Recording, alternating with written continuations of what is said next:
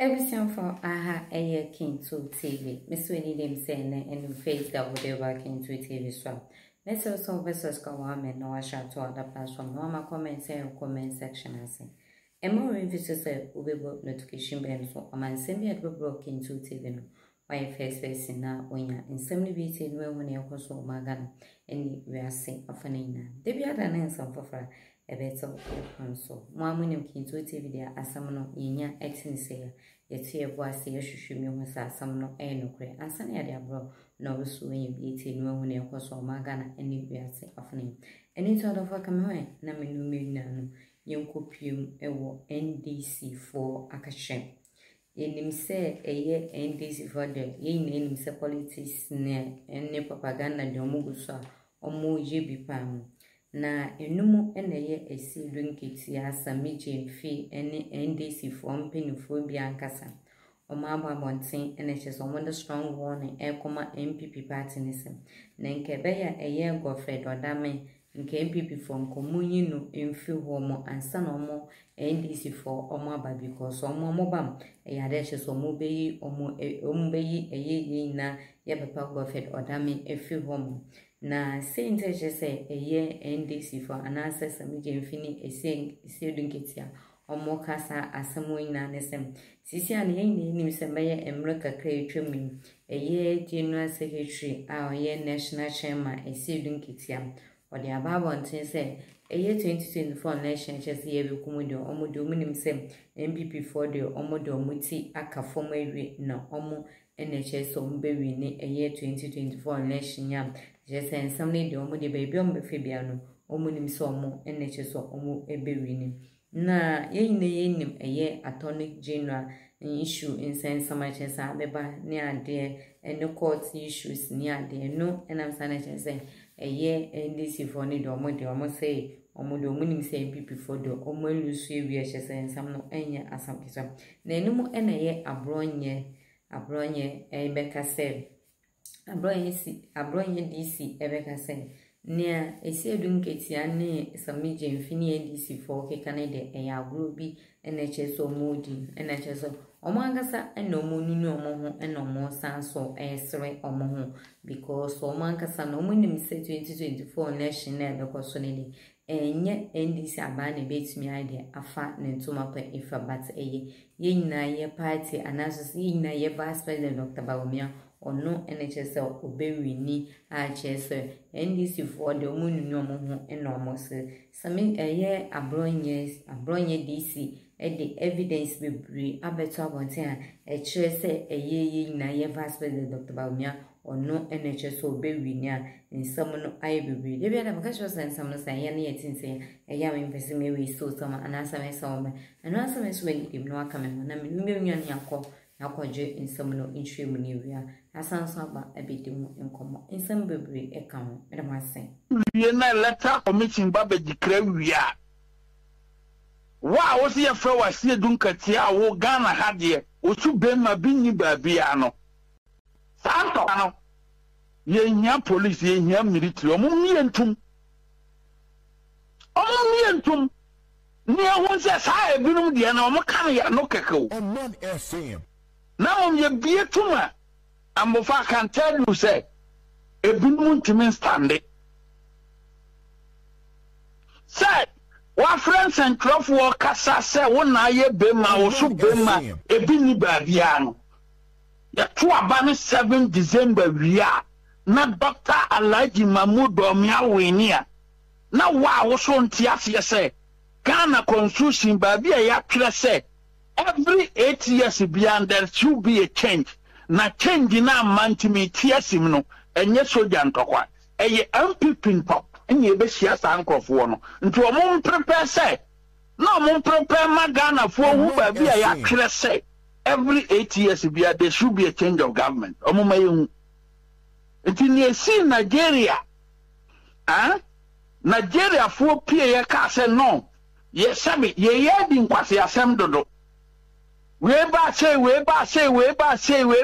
no there should be a continuity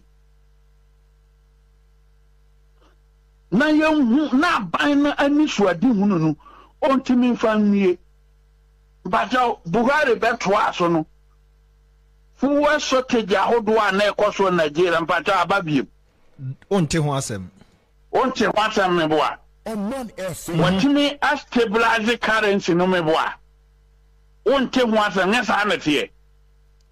Or invest Tinubu, yes. Or invest more in the irrigation side, the agri sector. Nyesa na tie. Okwa Kenya.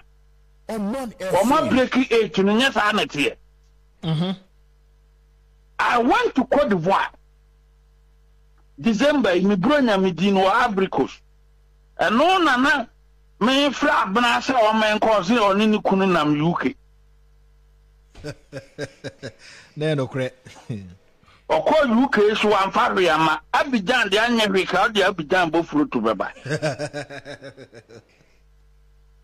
Me call Abidjan, no. How can Bra Watara bet now so 2004 ever seen Nam and Okasaya? I am telling you, say, Abidjan, Science South Africa, in terms of developmental projects, because the past 17 years, you know, one political party is ruling Abidjan. Yes, moment now. Near Bisa say, I bind there. Now, the because continuity no ha. There is a peace of mind to achieve whatever you want to achieve. And yes, I'm here.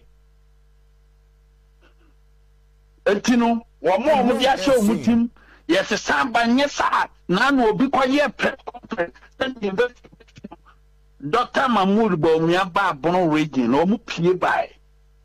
Say we are ready to vote for you. 2020 elections in Yenya 58%. I am telling you, say you be move at years 60, Yenya 58%. And say Yenya 60% and over. No about the castle resource, no, every fine. No, my catcher say every baby a cost you, mammy. Because a nipa ne two in the full glare of everybody, and a yakan. Ntitisime, electoral commission said former President Mahama Khan in 2016 said there's no way electoral commission bet Maria Bamono. That's why there's no way the same electoral commission under MPP administration be Riaba in favor of MPP. Dr. Mahmoud Bawumia is going to win the 7th December election based on the developmental projects here. Nanado Danko Akofo-Addo. I hear the past 7.5 years. Currently, Utiura Mahama was say economy na se na no da eye CEO summit kroko kan ye wase ma Dr. Bawumia ba so economy no say nti se ma moto aso enye ye omo eseso mo ba ni yes. Economy na say ya ni pension na economy ni ye papa. What is say adwumayefo atena fie say what is say nurses atena fie the past 7 years you know what is said doctors atena fie 6 months that. This is the most important question we must begin to ask ourselves as Ghanaians. And the first question we must put on the table for discussion is say economy not say the past 7 years in doctors say a strike abosome mako ensiada ama otumfo His Royal Majesty His Royal Majesty Oforpanyin asi o ma resolve matter ne da question number 1 no na one pension at that stadium ni see e si obi a o kire mu se o kita good economy pension anameboa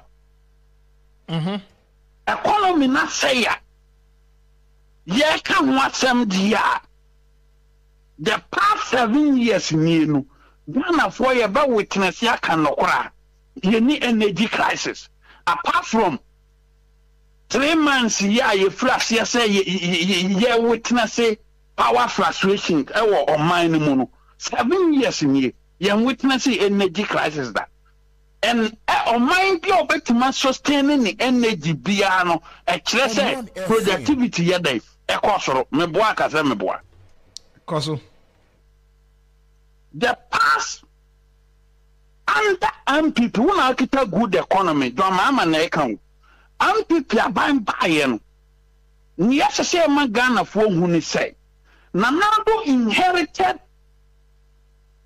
2010 nurses ya na omutifie o ma wie school tifie o inherited nurses ya o ma wie school 2011 o inherited nurses ya o mutifie 2012 2013 2015 2016 until 7 good years na enkrofo ma o ma wie nursing eyeden actifie afibia de sa emfie enson a good economy na mahama wono ade na wa employ o ntina na do bedi ade no handing over note and the half a wom say